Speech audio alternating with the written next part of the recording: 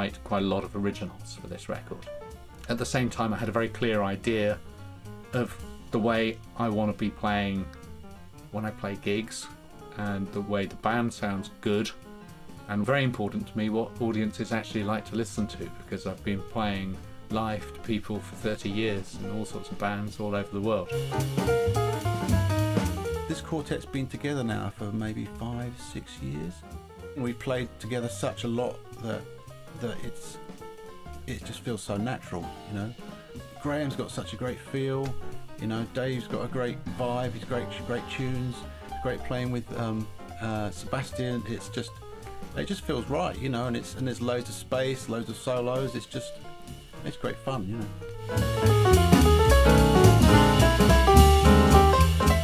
I like playing with Graham Harvey a lot because I like actually pianists who comp very well. You know, most pianists, they tend to over-comp, but he's definitely one of the best compers, and of course his soloing is second to none. And I love his touch. He's got that sort of quiet fire quality in his playing, and I really dig that. You know, it doesn't have to be like right in your face. He's very subtle.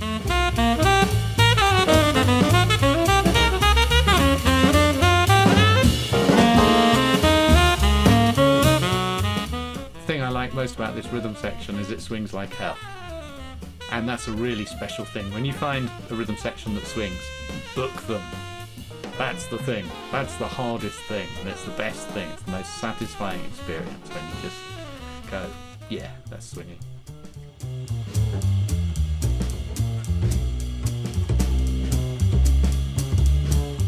I've played with Sebastiaan for 15 years, 16 or 17 years now, I think. He's got the right time feel. He plays all the right things. If I ever do an arrangement of a tune or anything, I know exactly what he'll play in all the spaces. I know the fills that he's going to do. We often just go for the same things. We often play little fills at the same time. All these bizarre things happen because we've played such a long time together.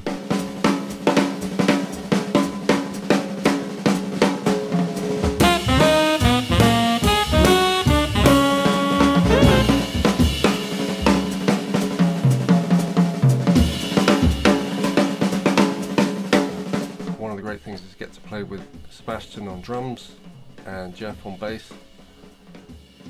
I don't play with anybody that plays this music better than that, so they make it very easy.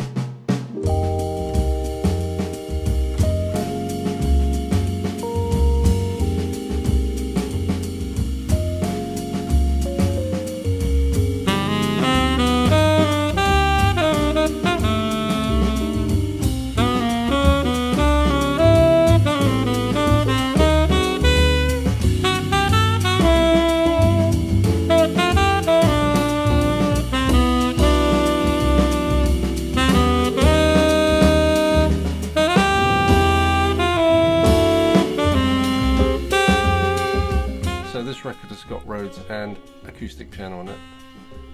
I mean, I've been playing Rhodes. I'm old enough that when you didn't have a piano at a gig, when I started out, you had to have an electric piano, which was probably a Rhodes if you could afford it.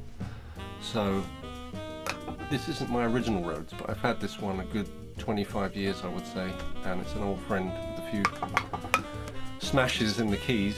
But I like playing jazz on Rhodes as much as acoustic piano. It's a different thing. It takes a bit of thought swapping between the two because the characteristics are different, but it certainly lends itself to some of the material on this record.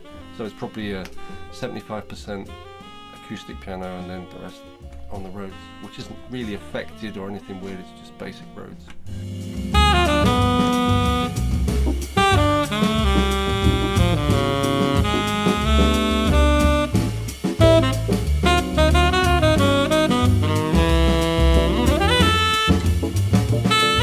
It's always a pleasure to play with these guys because they just have a knack of doing the right thing. I know I can write material for them with a huge amount of confidence. I know that whatever I have in my head, they'll find that idea and they'll bring it to life, and it'll be better than I had ever really imagined it would be in the first place.